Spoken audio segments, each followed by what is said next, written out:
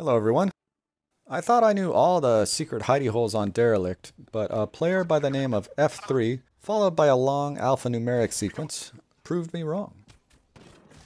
There's essentially an attic space between the front and back halves of the map, with access just above the glass hallway that's in the middle of the map. If you want to practice this, go to Bronze Outlaw and leave an Audi alive. And if you happen to be using a pull character when you do this, you can grab the Audi and drop it on top of any double stacked box that's near LZ or Alt LZ, and it will be trapped there, which is going to leave you free to explore the map and do whatever you want without having to keep an eye on where it is. To access the attic, jump on top of the fishbowl here.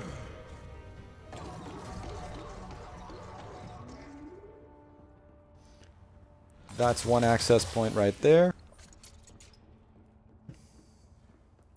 And here's the other.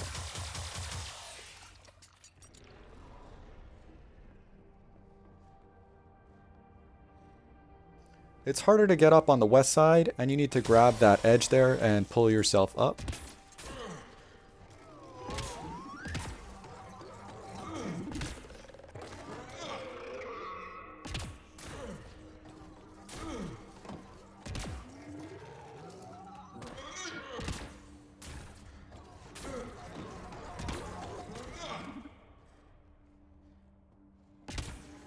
Almost made it that time. When I initially tested accessing this area with Dragon Ruse, we both noticed right away that the east side is far easier than the west. Even though it looks the same on both ends, there's slightly more space on the east, which makes it easier to jump in, and if you jump high enough, you land on kind of like an invisible ledge that's midway up, and then you jump fully into the attic from there. You can only get back out through the west access point. All you do is drop through it and you're good to go. If you try to do that on the east, for whatever reason you just kind of get stuck and are forced to jump back up into the attic. Beware that hole there and the one that's on the other side as well. They drop you into a section of the map that's valid space so you don't get kicked, but there's nowhere to go and no way back up, so you're basically trapped until you drop out and come back in. Once you know about those, you're good to explore. Anytime you jump or climb to a slightly higher section, the game's going to tell you return to the map, and if you stay out of bounds it's going to kick you, so don't go too crazy. Going to the extreme east or west edge of the map, you can jump through the gaps in the wall, which will get you kicked back to the map proper. And those ledges that you can kind of see clipping in and out of existence right there, you can grab onto those and climb up there, but they're out of bounds, so don't stay there too long.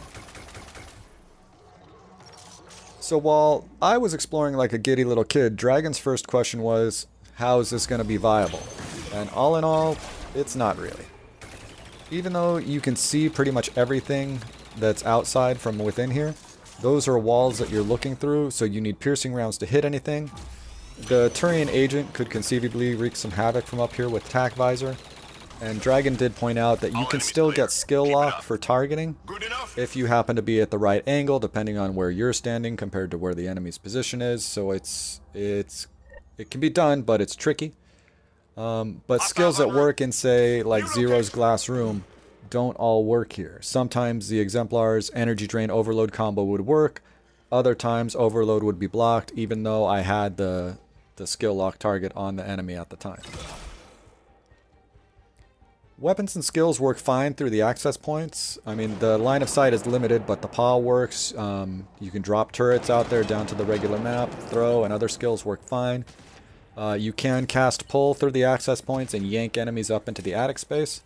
But if you hold them too high, or if you let them go and they drop to the ground that you're standing on, they'll time out and despawn.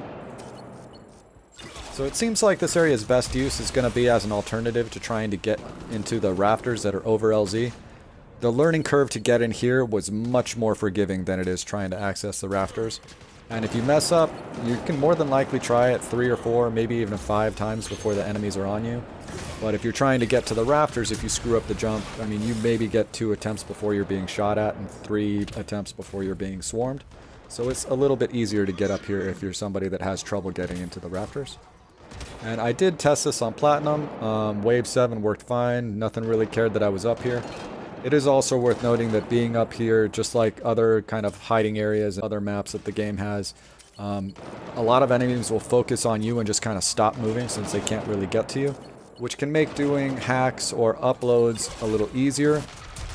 If the other person is, say, an Avenger, you jump up here on a hack or an upload, the Avenger stays cloaked, all the enemies on the map freeze, making the objective significantly easier to finish. And for Wave 7 on Extraction, initially I dropped out at 15 seconds, but that got me to LZ with enough time to like look around, make some coffee, and potentially get killed waiting for the buzzer. So in 10 seconds should be fine. You just drop out, you can jump right onto the wall, run straight towards LZ and dash in there, and you're done.